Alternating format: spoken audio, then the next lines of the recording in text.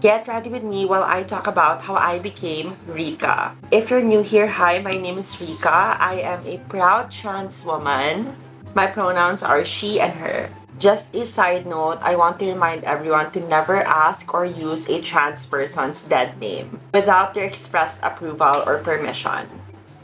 I was actually named after my grandfather and father, which is why my name is Ricardo III and my nickname is Josh. It's so weird kasi wala naman talagang Josh sa name ko. But then, that's quite normal in my family. Obviously, my dad's name is Ricardo, but his nickname is Jojo. My mom naman is Annalisa, but her nickname is Jing. And when I asked my mom about it, she doesn't really have an explanation. Parang the most that I got was the friend of my brother was named Josh and I was named after that person. By the way, we're all J's in the family. My sister is Janina, my brother is Joseph, and I'm Josh. But that's about to change because I became Rica. So how did I become Rica? When I was prep in Ateneo, I remember my teacher asking me for my nickname.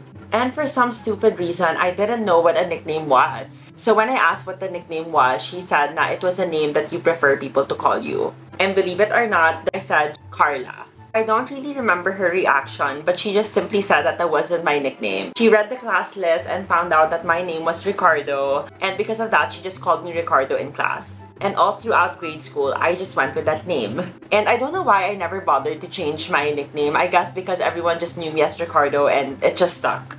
The name Rica actually came later around grade 7 because it was actually coined by my classmates. They said that the name Ricardo didn't really suit me because I was very effeminate back then. And I actually liked it. Ever since then, I never really had problems with people addressing me as Rica. I'm super grateful that my classmates and my teachers were very supportive. Well, I mean, some of my teachers were.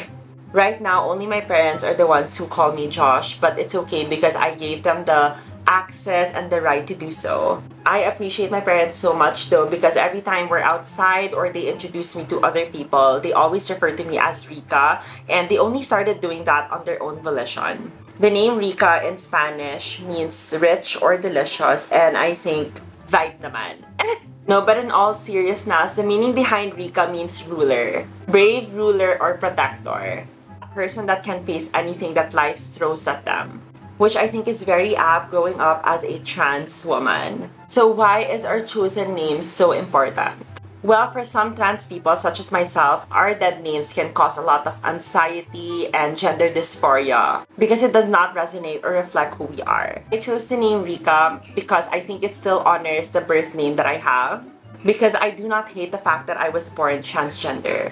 I don't want to put my past in a box and never look back because I think my journey to becoming Rica is beautiful. For the people watching, I hope if you know any trans person, you would address and respect their chosen names because to some of us, it carries so much meaning. That is it for today's video. Okay, thanks. Bye!